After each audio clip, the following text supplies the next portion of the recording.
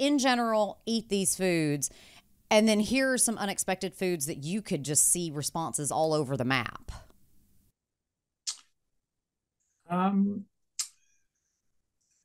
I think once you've done a lot of these tests and you've done, say, the ZOE scores, and in my book I go through my personal scores for many of these foods, and you can see the range in fruits and the range in breads and the range, and you know, once you've studied it, it does start to make sense that you can sort of guess, which fruit, for example, is going to be fine and which is not. And I used to eat bananas all the time and grapes, and grapes were one of the worst things I could have picked. They're supposed to be for health. You give them to sick people to make them healthier, but actually, they're just pure sugar bombs.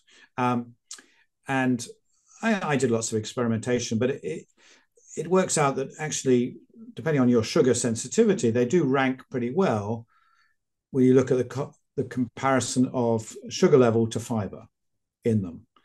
And I don't think there's a huge difference between people in how the foods rank. That's what we've not found so far in the ZOE program. Although I know other people do think there is much more variability, but it's perhaps less than people think. But generally, it's people not knowing that food is particularly sugary, and that most people don't realize that bananas have actually quite low in fiber. I think there's more fiber in a cup of coffee than there is in a banana. But if I switched to pears or apples, I didn't get any sugar spikes, and that should be my go-to snack. Most berries for me are fine.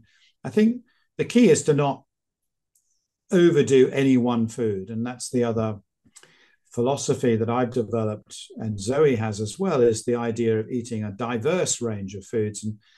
And the one thing everybody, there are some universal rules that I think everybody can benefit from, regardless of whether they're sugar responders or fat responders, and regardless of age, is try and go for 30 plants a week. That seems to be the sweet spot for gut health. And that includes nuts and seeds, herbs, spices, which count as individual plants. So it's not as hard as it originally sounds. Most people, frown or faint when I tell them.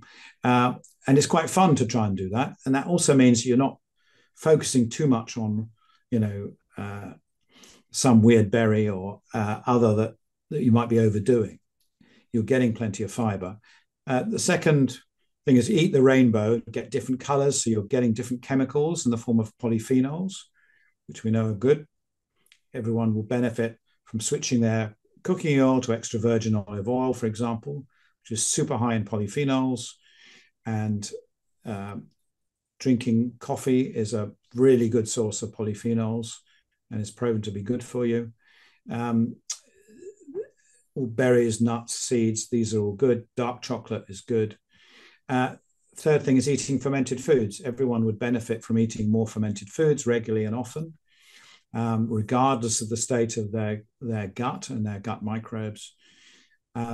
Fourthly, having a time-restricted eating window so that you eat within ideally 10, but stretch it to 12 hours if you need to, so that you're not snacking all the time, so that your gut doesn't have a chance to recover overnight.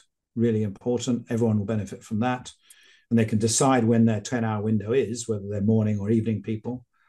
And then finally, everyone would benefit from reducing ultra-processed foods in their diet because of the harmful chemicals that are replacing the real food. And that's because they have these extra effects, not only directly on our gut microbes, but together they make us overeat and are tricking our brains into eating much more than we should do. So I think those 5 rules are true for everybody, regardless of personalization, and they will probably get at least halfway there. in your health journey, and the other half you get from knowing your own scores, your own personalization, and what you can do.